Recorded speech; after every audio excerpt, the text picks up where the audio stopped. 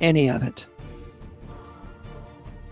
We're under the grace of God and Jesus Christ, walking in the Spirit since we live in the Spirit, yielding to the Spirit of God that we might produce the fruit of the Spirit that are not the fruit, which is not the fruit of the flesh.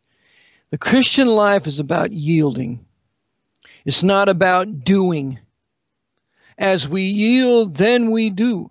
But we cannot do unless we yield.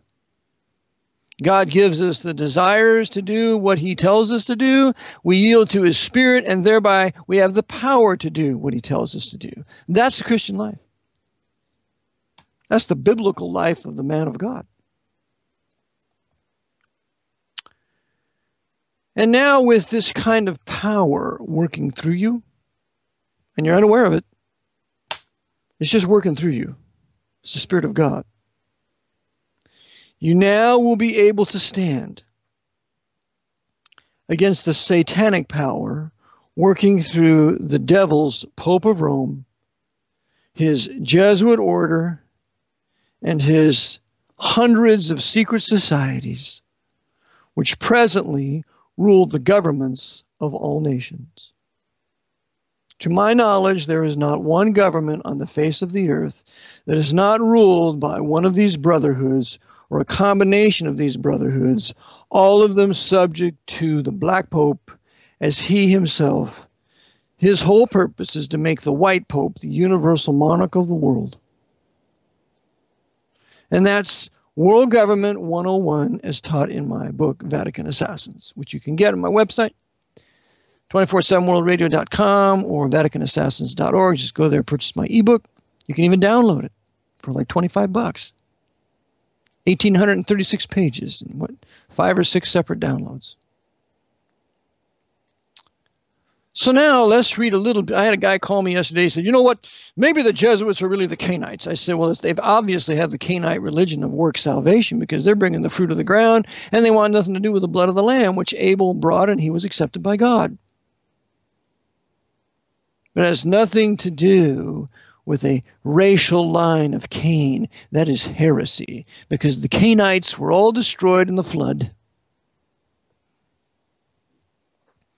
And idolatry, mystery Babylon, idolatrous religion was started after the flood by Nimrod, which is present-day Romanism, now directed and controlled by the Black Pope, the Grand Druid of the world, and the most powerful Knights Templar of the world. He's the Templar, he's the Druid, he's the Communist, he's the High Freemason. All occult power vests in the Black Pope.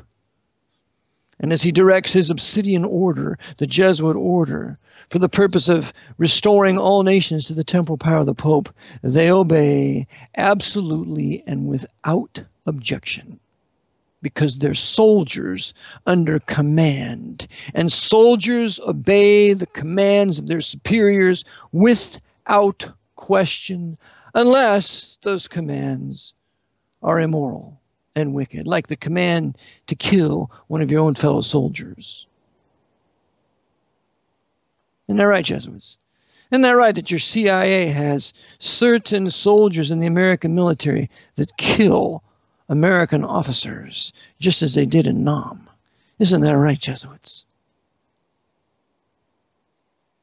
And I know of one of them who killed over 40 American officers during the Vietnam War in battle on orders from the Pope's CIA.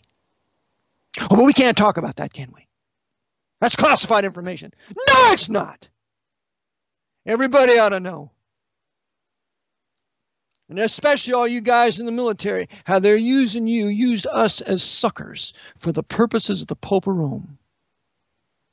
And it ought to offend you, and it ought to bring you to the place of righteous indignation, enough then to do something about it. Like support this broadcast. I'll be quoting a few quotations now from my book, Vatican Assassins, in chapter 13. And I want you to see how diabolical the Jesuit order really is. This is its history. It took me 20 years to write it. It took me 3 years to organize it. with my finally now my my fourth edition of 2007, we read on page 318, quote, "And what became of the country," that means England, "after his, Oliver Cromwell's, death?" Remember, Oliver Cromwell was the greatest man of the last 500 years, without question. The greatest military commander, the greatest statesman, the greatest nationalist, and the greatest Christian that I can see, all combined into one for the last 500 years. The production of this man being a result of the Protestant Reformation, great awakenings in England. Hard preaching to the English people produced men like Oliver Cromwell and the Puritans, which followed him, and with their swords hewed their way to political liberty in ending the Jesuit control of that Great Britain ruled by King Charles I, that wicked sinner. What became of the memory of the country after Oliver Cromwell's death? The Stuarts returned. The Stuarts returned, those fanatical Roman Catholic Stuarts, controlled by the Jesuits. And when the rejoicings were over, then punishments followed. 100 corpses were exhumed. That means dug up, among which were the great Oliver,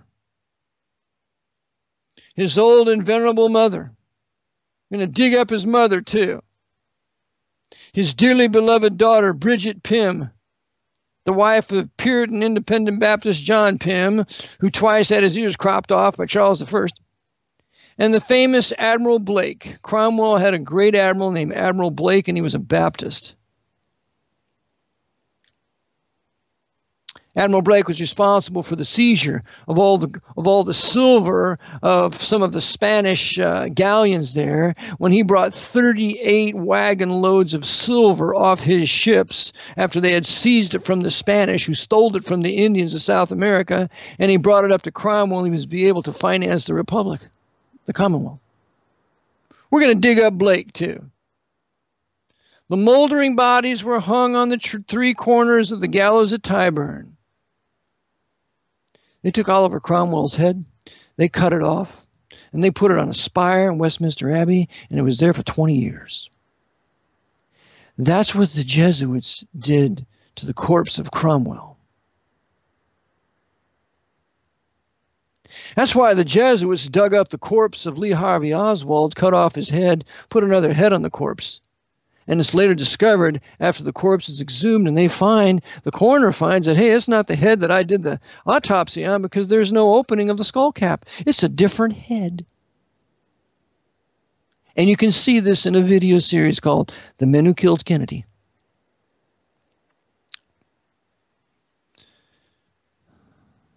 Ears were cut off of these moldering bodies. Noses were slit, and numbers lost their heads on the scaffold. So now we're going to start rounding up all the Puritans, all the significant followers of Cromwell that drove my father, Charles I, to the scaffold, and that drove me out of England, where I had to be protected by the Jesuits in France. So Charles II comes back. My Bonnie lies over the ocean. Bonnie Prince Charles later on, after King Charles II. It's all about the worship of the Stuarts and how wonderful Great Britain was under the Stuarts and how terrible it was under Cromwell. And Cromwell was the greatest thing that ever happened to Great Britain. Ever. Greater than King James, greater than Elizabeth. And she was second to Cromwell. She was truly great, but couldn't match Cromwell. The sentence pronounced against them all, 29 of the signatories on the death warrant of Charles I, was conceived in the following terms. So here's how Charles I is going to kill 29 of his father's enemies. Quote, you shall be drawn on a hurdle to the place of execution, and there you shall be hanged by the neck. And being alive, you shall be cut down and mutilated. Your entrails shall be taken out of your body, and you living, the same to be burnt before your eyes, and your head to be cut off, and your body to be divided into 4 quarters. And I add, which Jesuit authored barbaric punishment is nearly identical for those Freemasons who would dare to violate their oaths in telling the secrets of the craft. And so this is how Charles I treated his Puritan enemies. Doesn't sound like he's very tolerant. Oh, no. Charles I is not very tolerant. Charles II is not tolerant. Sounds like he's intolerant. Oh. And a Roman Catholic. Why, Roman Catholics aren't intolerant. It's the Roman Catholics that are always persecuted by those vicious, horrible, terrible Protestants and Baptists. That's the way it really is. Black is white and white is black. They'll never tell you the truth. Those bloodthirsty Roman Catholics doing this to my white Protestant Puritan brethren in the past, and I can't know about it. I can't be taught it in school, and I definitely am not going to be taught about it in church. Because that would be controversial, wouldn't it? Oh, and we would lose our 501c3 tax exemption status if we taught anything like that, wouldn't we? You coward preachers. Shame on you. And you're going to account for this at the judgment seat of Christ by not teaching your people the truth about our past. It goes on, the Stuarts, as if this were not enough, filled the country with immorality. I add, including the plays of the Jesuit theater, which present-day counterpart is the Black Pope's Hollywood Theater, which glorifies fornication, theft, murder, and sorcery. All the movies that you can see generally are going to glorify one of those four things.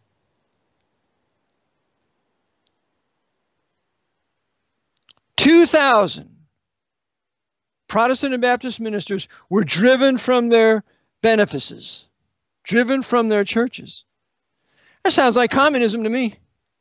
Because the Jesuits modeled communism after the Stuart and Inquisitional persecutions. That's why the Jesuits are the masters of communism. And you Russian people better wake up and realize the Jesuits have been running your country since really no later than 1917 with the October Revolution. And really no later than with about 1880s with Alexander III that caused all the Jewish pogroms and Nicholas II that caused the pogroms. They were all controlled by the Jesuits. So they could bring the wrath of God upon you, dear Russian people, which happened with the Bolshevik Revolution and put you people under communism till 1990 or so, and still you're under Jesuit oppression, as enforced and made effective by London and Washington, D.C., through the military governments running those countries, running those empires. Can't tell you that either in our churches. That would be controversial. And the women wouldn't want to come back, would they? And they'll tell their husbands, if you want to go to that church, then I'm not going. Okay? So much for submission today amongst American white Christian women. It is highly rare. And if they are submitted, it's because their husband has put them there. And they obeyed him, under the threat that if you do not obey me, I will turn you over to the Lord for chastisement. Is that what you want? Because this whole culture teaches feminism and revolt from your husband. They filled the country with immorality. 2,000 ministers are driven from the churches. The churches were oppressed. Brother Jack, he has the Polish broadcast on the radio station. He sent me a letter saying, Eric, he said there was a large Lutheran church in one of our Polish cities that was taken over in 1945 after World War II, taken over by the Jesuits, and it's right there on the church. This church used to be a Lutheran church, but now is controlled by the Jesuit order since 1945. You see what the World War II did? It totally destroyed any Protestant influence out of Poland.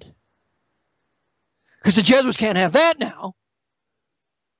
We got to destroy it out of Poland, just like we did in the 30 Years' War, where we killed all the Protestants out or drove them out. And we'll make Poland a Roman Catholic nation if it kills us. And that's what they've done. The noblest hearts of the country were forced to seek a refuge in distant lands. Vast colonies in America were peopled by them. And England would have become like Spain, and worse than Spain, had not William III resumed the task so energetically begun by Cromwell. Unquote. Who said this? Dr. Merle d'Aubigny, 1847. He was a Swiss Protestant theologian, historian, And he wrote his book, The Protector of Vindication. You may get this book from Sprinkle Publications. So God raised up William III to stop the vicious persecutions of Charles II and James II when he, by the grace of God, won at the Battle of the Boyne in 1690 and restored Protestantism, and that it would not be persecuted by the papists. And shortly thereafter, a law was passed that no Roman Catholic could sit on the throne of England, and that law is still in place. Too bad Elizabeth II is a secret Roman Catholic. Isn't that right, Elizabeth? You prostitute for the Pope. Don't tell me she's virtuous. If she was, she would stop the destruction of the Protestant English people. She would stop the alien Muslim and African invasion into England and Great Britain. She would kick out the Jesuits, and she would kick out the Archbishop of Westminster. And she would start acting like a Protestant, but she's not. She's a prostitute Protestant. She's a Dame of Malta. She's a Bilderberger. What's wrong with you? Why do you say she's a Protestant? She's a traitor.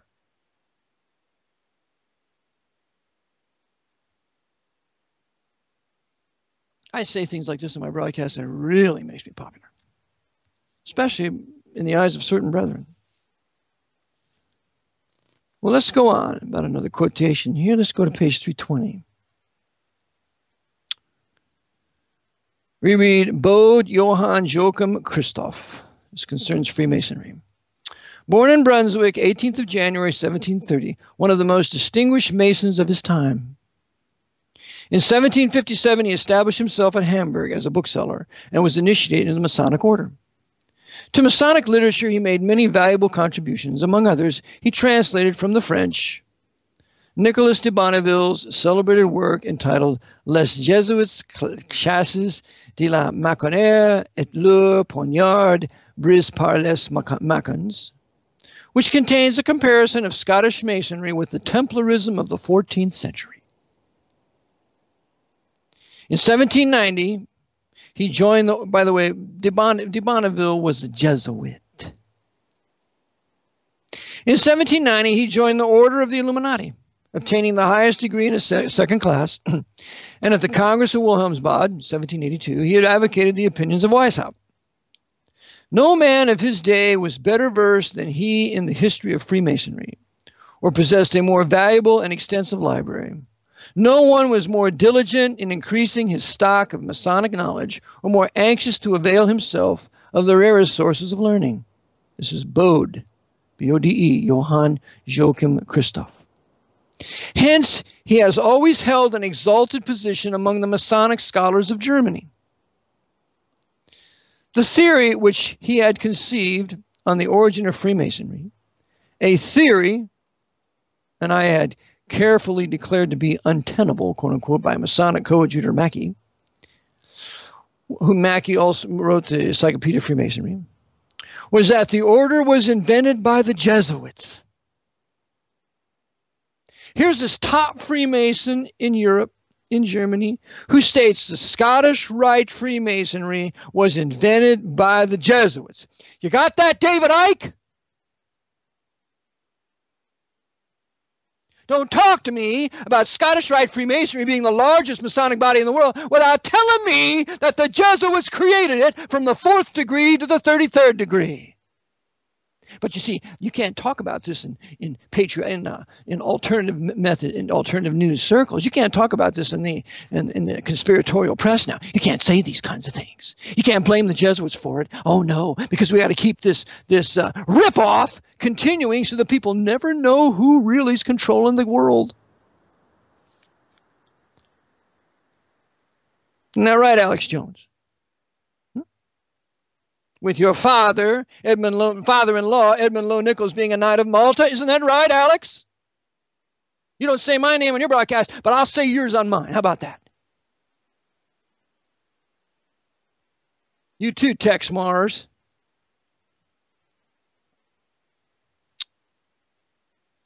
was that the order was invented by the Jesuits in the 17th century as an instrument for the reestablishment of the Roman Church in England, covering it for their own purposes under the mantle of Templarism.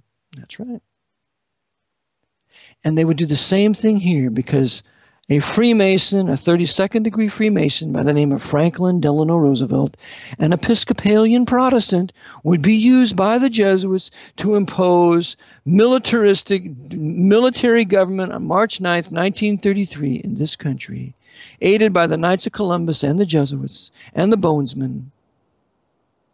Because that was the purpose of Scottish Rite Freemasonry anyway, to restore the supremacy of the Church of Rome in historic white Protestant nations, as was done in England, Great Britain, so it was done here. You like being under military government, white men?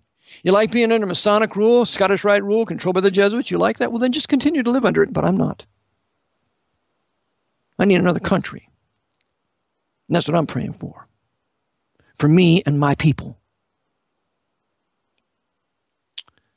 Here's another quotation. Quote, "The Jesuits were driven to cooperate with the other two international brotherhoods, the Freemasons and the Jews, specifically Rothschild and Illuminati, in the destruction of the Spanish Empire," unquote. Who said this? Salvador de Madariaga? Salvador de Madariaga, 1820. He's a Spanish statesman in his book, The Jesuits. So the Jesuits and the Masons and the Masonic Jews all working together, overseen by the Jesuits, for the destruction of the Spanish Empire in the 1800s. And why not? Because the King of Spain had expelled the Jesuits in 1767. So we're going to make him pay. We're going to make that Roman Catholic disobedient son pay for expelling us Jesuits out of his empire and out of South America. Yep. Here's another quote. Same page, 320, out of my book, Vatican Assassins.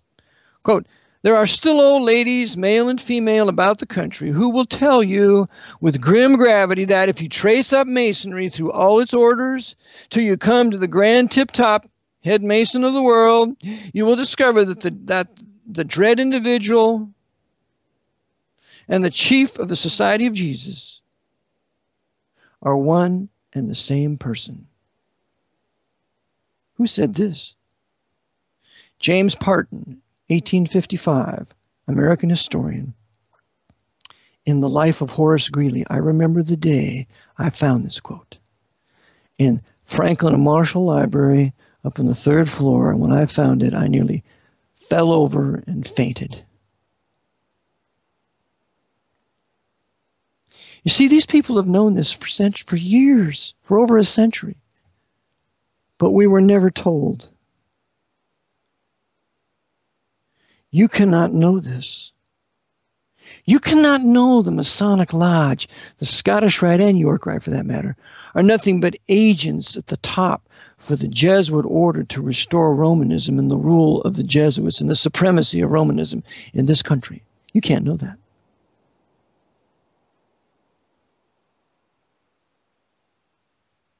And if you Masons don't believe it, you're in denial and you're deceiving yourselves. And so all the power that you have, your economic power, being heads of certain big banks, and being in academia, and being the head in political matters throughout the country, you are willingly ignorant of the fact that you're being used to restore and to maintain now the supremacy of the Roman Brotherhood, the Roman hierarchy in this country, as overseen and directed by the Jesuit provincials in this country and the Jesuit assistant in Rome. So this is fair warning to you. You know now who runs Scottish Rite Freemasonry, and you have an obligation before God to get out and to tell the truth. What have you to lose? Page 321. We're going to read from a classic work here. I maintain the greatest work ever written on Freemasonry. Quote, "Hence, according to Pope Leo XII, after whom the present Pope is named, Leo XIII, The very Bible which is insulted on the Masonic altar contains not the revelation of God, but simply the, quote, gospel of the devil, unquote. That's according to Pope Leo XII. According to the Pope, the Reformation Bible contains the gospel of the devil. And you Protestants and Baptists want to tell me that the Roman Catholic Church is Christian? One of the great mistakes of C.I. Scofield, who said the Church of Thyatira is the Roman Catholic Church. God, deliver me. Thyatira is the Orthodox Church out of Byzantium. No, the Bible contains the gospel of the devil. While Freemasonry steps boldly to the front exclaiming, "Quite correct, most holy Father, quite correct. My square and compass are every way equal to, if not superior to, the authorized version of the Bible, and will, quote, enlighten, unquote, mankind as well." Go on, my dear sir, go on, Brother Leo, and issue your bulls and encyclicals against the Bible with all the rancor of which your old heart is capable, and I'll keep right on in my peculiarly aggressive course, degrading and debasing God's word below my pagan emblems, and teaching my people that it is no better than the Quran, the Shastras, or the Book of Mormon. Go on, Mr. Pope, make all the Roman Catholics you can, and I'll guarantee to manufacture quite as many infidels from among the Protestants, and I will add the Baptists too. You know, there's 500,000 Masons in the Southern Baptist Convention. You know that? And between us, I think we shall be able to neutralize the great work of the Reformation and perhaps destroy biblical, Bible-based Christianity altogether, unquote. Edmund Ronayne, 1879, American ex-Romanist and converted Freemason. The master's carpet, or Masonry and Baal worship, identical. We'll be back. Continue our reading. This is 24/7 World Radio. This is Brother Jack. I invite you to listen to my broadcast on 247worldradio.com. I preach the gospel of the Lord Jesus Christ to the Polish-speaking people scattered around the whole world. Furthermore, I defend the Reformation in Poland, Polish Protestants and Baptists, and Polish Reformation Bible. I also expose the Counter-Reformation in my homeland, led by the Jesuits and by the Roman Catholic institution. Join me every Thursday at 5 p.m. Eastern Standard Time on 247worldradio.com. Tu brat Jacek, zapraszam Was do wysłuchania mojej audycji na 247worldradio.com. Głoszę Ewangelię Pana Jezusa Chrystusa ludziom mówiącym po polsku rozproszonym po całym świecie. Ponadto bronię reformacji w Polsce, polskich protestantów i baptystów oraz polskiej Biblii reformacyjnej. Demaskuję również kontrreformację w mojej ojczyźnie kierowaną przez jezuitów i przez rzymskokatolicką instytucję. Dołącz do mnie w każdy czwartek o godzinie 17 czasu wschodnioamerykańskiego na 247worldradio.com.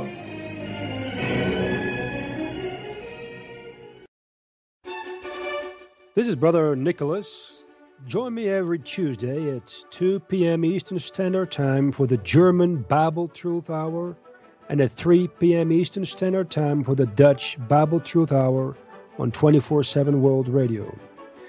This is Bruder Nicholas. Ich lade euch herzlich ein, mich anzuhören jeder Dienstag um 2 Uhr nachmittags, amerikanische Zeit, für die deutsche Bibelwahrheitsstunde und 3 Uhr amerikanische Standardzeit für die niederländische Bibelwahrheitsstunde am World Radio 24/7. Dit is broeder Nico. U bent hartelijk uitgenodigd om elke dinsdag om 2 uur Amerikaanse standaardtijd het Duitse Bijbelwaarheidsuur te volgen en 3 uur Amerikaanse standaardtijd het Nederlandse Bijbelwaarheidsuur te volgen op 24/7 World Radio. You're listening to 24/7 World Radio.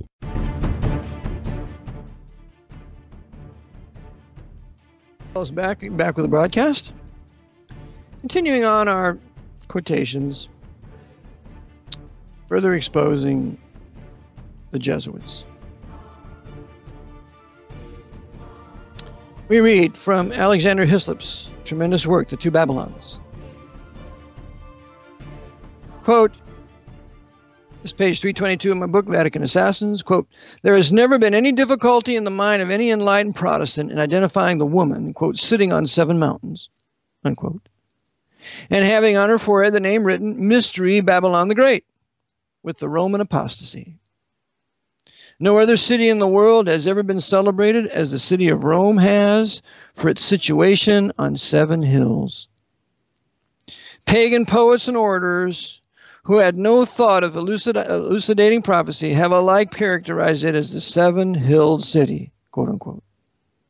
It has been known all along that popery was baptized paganism. I shall repeat that. It has been known all along that popery was baptized paganism. That's why a Roman Catholic is not a Christian.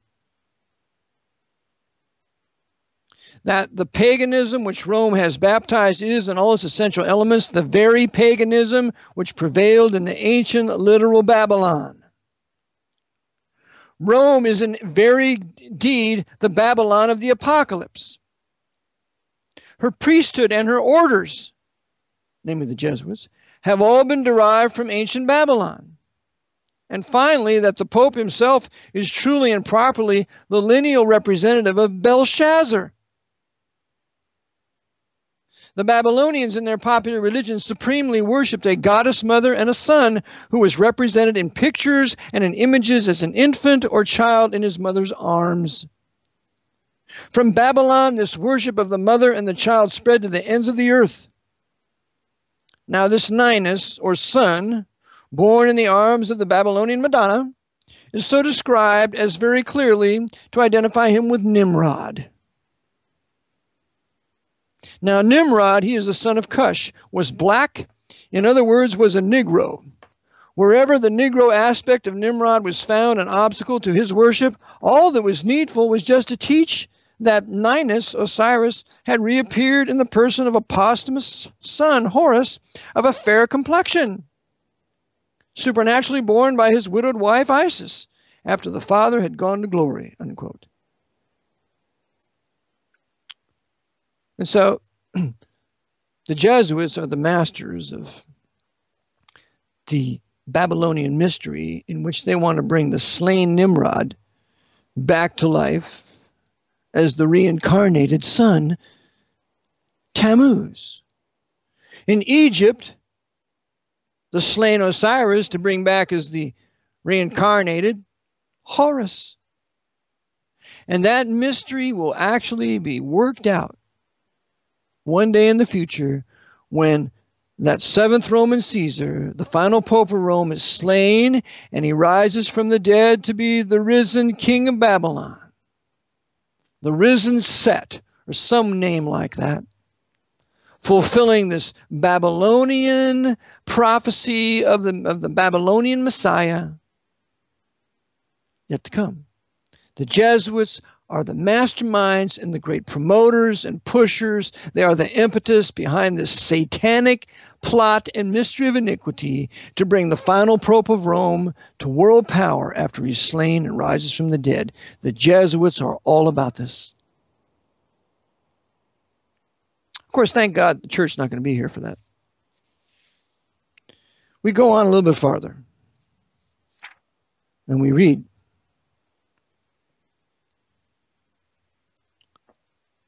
Martin L. Wagner, in 1912, American Lutheran minister, Freemasonry and interpretation. See, here's when the Lutherans were not apostate yet, when they still preached from the Luther Bible. Page 224, quote, in countries where there is an established religion, adherence to it is a necessary qualification for office. A citizen's religion determines largely his eligibility to a place of public trust. In this country, and I add the Black Pope's Holy Roman 14th Amendment American Empire, while we have no legally established religion, I add thanks to the Baptist Calvinist First Amendment, we do have what in effect amounts to substantially the same thing. Masonry has become so powerful, so thoroughly organized, so thoroughly insinuated into the political life of our country that adherence to it has become practically a prerequisite to appoint or election to office. He goes on. If it does not in every case dictate the nomination of the candidates, it does succeed in bringing them into its fold after their election, thus making them adherents of the state religion. You know who's a Freemason quietly about this? Ron Paul. Yeah. Do you think he really wants to restore the republic when he doesn't tell you of the power of Freemasonry, the power of the Jesuits, the power of the Roman hierarchy in this country, who really runs the Federal Reserve Bank? Do you think he really wants to restore any kind of limited government when he doesn't tell you that we've been under military government since March 9th, 1933? Do you think he really wants to restore anything? Or are we white men that stupid and that gullible?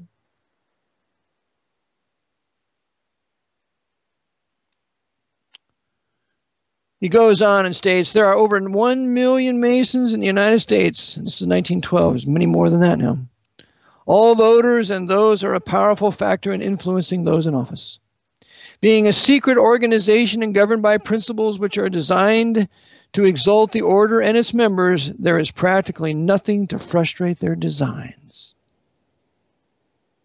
There's only one thing that can frustrate those designs, and that's the man of God walking in the power of God, yielding to the Spirit of God, and openly rebuking and denouncing this national sin of this secret brotherhood working for the Jesuit order. That's the only thing that breaks up their power. The Spirit of God as preached by the Spirit of God and the man of God by the power of the Spirit of God preaching the Word of God and denouncing sin publicly. Remember, Cromwell said every preacher is a public man. We got to be public. There's nothing private about what we do. It's very public, what we say and what we believe. Because it's part of our good works to renounce the hidden things of darkness, to have no fellowship with the unfruitful works of darkness, but rather to reprove them, bring them to light. That's what we do. That's why we talk about Freemasonry on these broadcasts, working for the Pope, with the prayer and desire that there will be certain Freemasons that will leave the order, confess their sin, and start to do the Lord's will and promote the mystery of godliness and getting the gospel out while living a righteous life and exposing the power of Rome. That's true Bible-believing Christianity. You say, well, Rome's going to kill me if I do that. God's going to kill you if you don't. Why do you think he allowed the Muslims to rise up and kill 750,000 Assyrian Christians because they became apostate? Why do you think he allowed Islam to destroy the Orthodox Christians of Constantinople in 1453? Because they became apostate. They started worshiping the Virgin Mother. Why do you think God allowed the destruction of the Orthodox Church in Russia? Because they became apostate and began persecuting the Jews. So the Lord brought Stalin into Russia and persecuted the Orthodox people for their apostasy, killing over 5,000 priests and nuns. And you know what? He's going to do the same thing here because the Protestants and the Baptists in this country refuse to expose the power of Rome, the Jesuit order, and what they intend to do here. Be not deceived, God is not mocked. For whatsoever man soweth, that shall he also reap. And we're going to reap nationally in this country because of an apostate, Laodicean, God-forsaken church in this country that the Lord has spewed out of his mouth and going to give it over to men like to burn with fire, as in John 15, when you are the branches, I am the vine. If you don't bear fruit, you're cut forth, you're cast forth, and men take you and burn you. And that's what's going to happen here. We're going to be burned up. We're going to be taken off to concentration camps, killed, and probably incinerated. And remember, the first people that went to Auschwitz weren't Jews. The first people that went to Auschwitz were Protestant Czechs. We're not told that, are we? A little bit farther. Masonry has been made the religion of the state. We doubt whether any ecclesiastical power controls more completely the government of any country through the established church than does Masonry, the federal, state, and municipal governments of our land. This is 1912 now. Masonry, and I had secretly modeled after the devil's Egyptian Osiris, Horus, Seb, Luciferian mystery Babylon religion, and directed by the Black Pope, is to all intents and purposes, and in its practical effects, the state religion in our country. The state religion in our country. It is the covenant that makes the Mason, quote unquote, and that, like the Jesuit having taken his perpetual vows, no law of the land can affect that covenant, no anathema of the church can weaken it. Once a Mason, always a Mason. Even the power of Jesus Christ, King of Kings and Lord of Lords, cannot, according to Masonic teaching, break that covenant or absolve the Mason from it. Quoting a Masonic authority, Martin L. Wagner, quoting that Masonic authority in his work, Freemasonry and Interpretation. You see how Masonry is subversive of political liberty? Not only Romanism and the Roman hierarchy and the Jesuit order and the Knights of Columbus and the Skull and Bones, but Freemasonry is subversive of political liberty. Why? Because it's run by the Jesuit general. Remember what Bode said? He said that the Jesuit general authored Scottish Rite, and it was patterned after the Templars.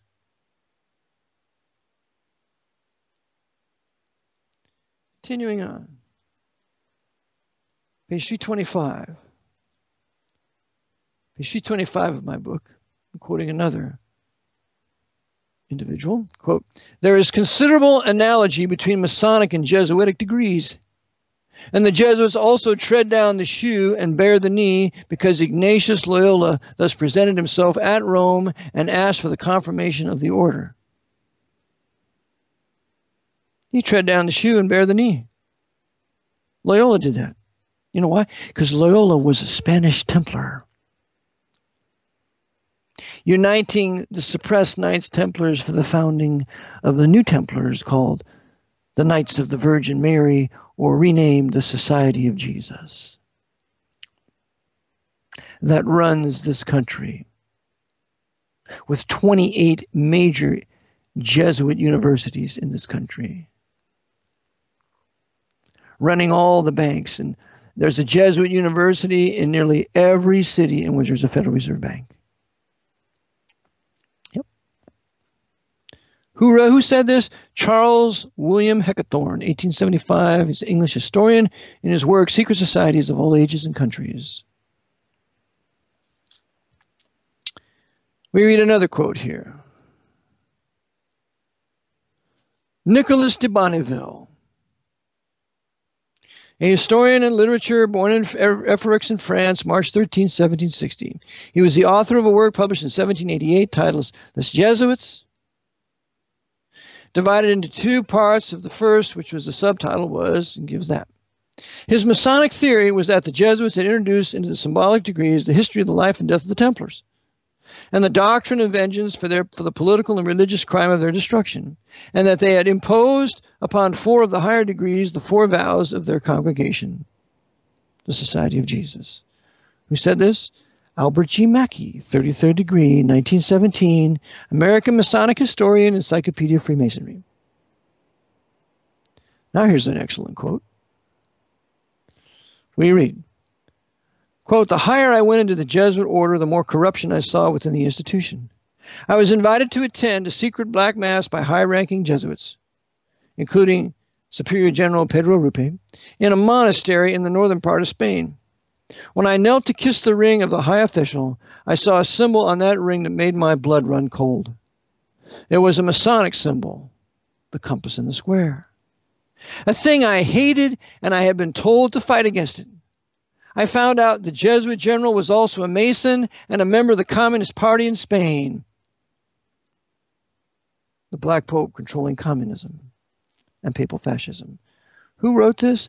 Alberto Rivera, 1979, Spanish-American ex-Jesuit, in his work published by Chick Publications titled Alberto. And he was a Jesuit, and his testimony was true. Jesuit general's a Mason. Going on farther. We read. We read.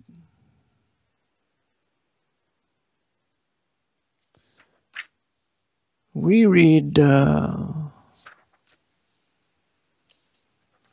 concerning Himmler. Page 332. Quote, Himmler set up a museum dedicated to Masonic uniforms and regalia. His chief work was the establishment at Wewelsburg of a castle which reflected the reading he had done on King Arthur and the Knights of the Round Table. The leaders of the SS, a secret chapter of the order of the SS according to SSST General Walter Schellenberg, were entitled to assemble once a year at a large oak table in a dining room measuring 100 feet by 145 feet. They sat on high-backed chairs made out of pigskin, on each of which was a silver disc on which the selected knight, quote-unquote, had his name engraved. Here the chiefs of the SS, Obergruppenführers Karl Wolf, Gottlieb Berger, Hans Jettner, Richard Hildebrandt, Franz Beikrupt, Maximilian von Herf, Kurt Dahlige, Ulrich Greifel, Werner Lorenz, August Heismeyer, Oswald Pohl, and Reinhard Heydrich, later replaced by Ernest Kaltenbrunner, were compelled to sit in the company of their Grand Master for hours of contemplation. And what were they contemplating? Why, Jesuit Loyola's spiritual exercises. Who wrote this? G.S. Graber, 1978, American historian, in his The History of the SS. Going on a little farther, we read of the Masonic induction of a brother in Christ in 1980s. Quote, I flew into Washington National Airport and took a taxi to the House of the Temple on Northwest 16th Street. Upon arriving at the temple in Washington, D.C., I was met by a receptionist who asked if I were there to receive the 33rd degree. I was surprised to find a woman in those sacred Masonic precincts, but said that I was and showed her my letter from the Supreme Council. We were called into one of the offices, one at a time, and interviewed by 3 members of the Supreme Council. When my turn came, I was ushered into the office and seated. The very first question I was asked was, of what religion are you? Not long before this, I would have answered with something like, I believe in the ancient mysteries, the old religion, and I believe in reincarnation. Kind of like Darth Vader. Darth Vader believes in the old religion. However, without thinking at all about how to answer, I found myself saying, I am a Christian. Then to my surprise and theirs, I asked of them, are you men born again? The man in charge quickly stopped me by saying, we're not here to talk about that. We are here to ask you questions. After they sent me back out, I sat down and thought about it. When the next man came out, I asked him, did they ask you if you were a Christian? He said, yes, they did. What did you tell them? I asked, and he replied, I told them, hell no, and I never intend to be. Then he said a strange thing to me. They said, I am going higher. And he left through a different door, looking pleased. The representative candidate was dressed in black trousers, barefooted, bareheaded, and draped in a long black robe that reminded me of a very long black raincoat. He had a black cable tow around his neck, that's a noose, okay, but was not hoodwinked. When it was time for the final obligation, we all stood and repeated the oath with the representative candidate administered by the Sovereign Grand Inspector General. We then swore true allegiance to the Supreme Council of the 33rd degree above all other allegiances, and I add including the U.S. Constitution. One of the conductors then handed the candidate a human skull upside down with wine in it. With all of his candidates repeating after him, he sealed the oath, quote, may this wine I now drink become a deadly poison to me, as the hemlock juice drunk by Socrates, should I ever knowingly or willfully violate the same. unquote, namely the oath. You know, Skull and Bones does the same thing. He then drank the wine, and I add, as did Canadian Prime Minister Paul Martin and Americans George W. Bush and John Kerry when they both were initiated into Yale's Skull and Bones Society. The Sovereign Grand Commander closed the meeting of the Supreme Council, quote, with the Masonic number, striking his sword 5, 1, 2, 3, 4, 5, 3, 1, 2, 3, 1, and the 2 times. It's interesting that if you add 5 and 3, 1, you get 9. And then 2 times, that's 11. We got 911. The Masonic number is 911. You ever find it interesting why the emergency number on the telephone is 911? The Masonic number, 5. Then 3, that's 8. Then 1 is 9. And then 2 wraps, 1 and 1. It's 911. We're all under Masonic rule, controlled by the Jesuit general. And I think it's time we started talking about it. I think it's time that we started doing something about it.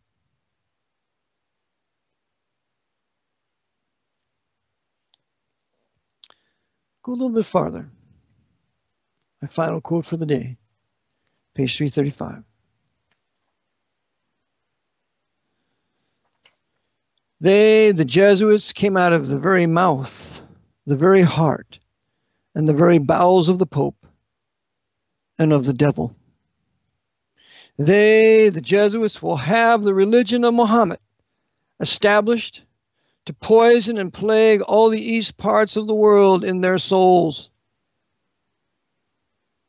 Now also in the apostate post-Reformation West, I add. And they will have the most huge, cruel, and savage armies of the Turks raised up. And I add, an Arab, Turkish, Muslim world united by the Pope's present Anglo-American-led crusade, and for which reason the Pope disapproves of Turkey joining his European Union. Yes. And savage armies of the Turks raised up to murder and massacre millions of men in their bodies in the west part of the world. And I add, the coming Sino-Soviet Muslim invasion of apostate Protestant North America. Who said this? His name was Arthur Dent. He was a Presbyterian preacher. He wrote a book titled The Ruin of Rome, or An Exposition upon the Whole Revelation. And you know when he wrote this? About savage armies of the Turks raised up to murder and massacre millions of men and their bodies in the west part of the world. Do you know when he wrote that? 1798. 1798. Go to my book, Vatican Assassins, page 335, chapter 13. The bottom of the page, there it is. I'm telling you, white men, our days are numbered. But I've done my duty, and I've warned you, and I will not be ashamed, because I've declared the whole counsel of God to my generation, and specifically my generation of white men in North America, as well as in Western Europe, and wherever else we might live. And if you continue not to do anything about this picture, you're going to lose everything. And you will lose it to the designs of the devil as he uses his Jesuit order and his counter-Reformation quest to destroy the last vestige of the Protestant Reformation and hence Western civilization.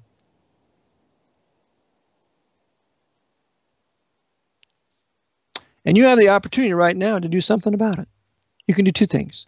First, three things, actually. The first thing you need to do is truly repent of your sin and believe the gospel of the Lord Jesus Christ. That he died for your sins according to the scripture and was buried and rose again. And upon truly repenting, as God has commanded all of us to repent, all men everywhere to repent and believing this gospel, he'll save you by his grace and make you a son of God, see you the day of redemption, Ephesians 4:30. And now you have the power to do something against this conspiracy, this mystery of iniquity. Two things I need for you to do. First of all, I need you to pray for me 60 seconds a day. I need your prayers first and foremost. After I have your prayers, then I need you to give financially. Just had a dear brother give $640 just Friday. Praise God. I mean, I appreciate anything that's given, but we're going to have to sacrifice, gentlemen, or we're not going to have anything. And remember that the founding fathers, nearly all of them died broke. What's your freedom worth to you? What's it worth to you to bequeath to your dear children political liberty? For me, it's worth everything. Brother Eric John Phelps, men, brethren, what shall we do? Go to my website, 247worldradio.com/app, and tune in without a download. Please support the ministry. Go to the website and you can give. Purchase the things that I have for sale. Last of all, pray for me. Until Wednesday, Maranatha.